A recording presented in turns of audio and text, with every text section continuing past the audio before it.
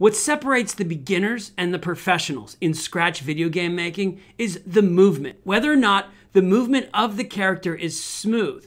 Well, what do you mean smooth? Well, beginners always do this. They go in the motion blocks and they say, okay, I want the cat to move when I press the space bar. So they'll do something like this. And this is really clunky. And the cat only moves in the direction it's already facing. So unless you want to adjust the way with like arrow keys with the direction it's facing, it's just always gonna move in that direction. So let me show you a more professional way to do this. So separate this. We're gonna still use the move 10 steps, but we're gonna wrap it in both a forever loop and an if statement. So we're gonna say forever check if you're pressing the space bar. So we'll need to go into sensing.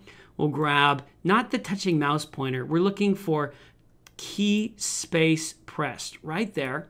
Then we'll do the move 10 steps. We'll need to put a start flag on that. There we go.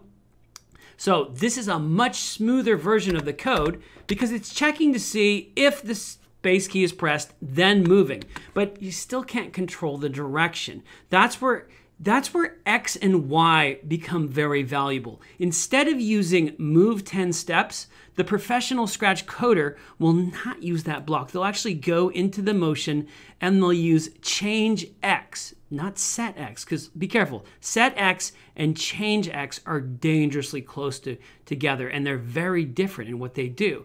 So now instead of pressing the space bar, I'll press the right arrow. Let's go ahead and put the cat there. Now when I press the right arrow, he moves, wow, so smoothly. And we'll need to repeat this code block. Let's go ahead and throw this away. We'll need to repeat it or duplicate it for the left arrow. Left arrow, and then this will be the negative, so minus 10 steps. There we go. So the X changes the position going horizontally. As it goes positive, it moves to the right, negative goes to the left. So let's go ahead and do that for the Y position as well. So we'll duplicate this twice. Okay, this code block is getting pretty large. I'll show you how to save this in just a second. So now we want to do the up arrow, and we won't be changing the X, we'll be changing the Y by a positive value, and we'll be changing the Y by a negative value to make the cat go down. There we go. This is negative 10, and this is, oh, hold on, we need the up and the down arrow. There we go. So this looks correct. I think we have all of the code. And check that out.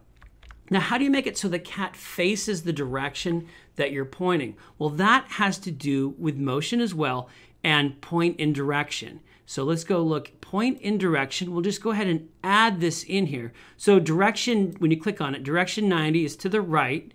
We'll need another one of those, point in direction. To the left will be this direction, which is negative 90. I know it's a little strange that they use negative 90.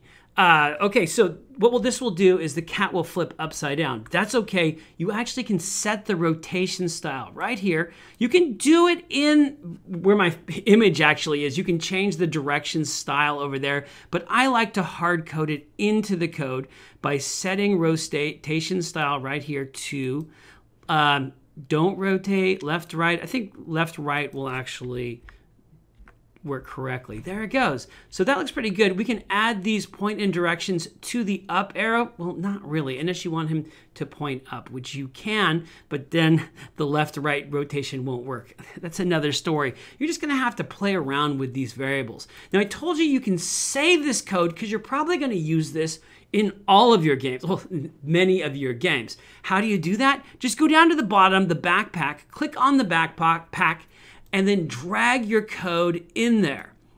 There, now when you're working on your next game, you can just go in the backpack, drag it out, and you have that code. Well, you don't want two versions of it, but that way you don't have to recode this many, many times. Anyways, that is a professional way to move your sprite in Scratch.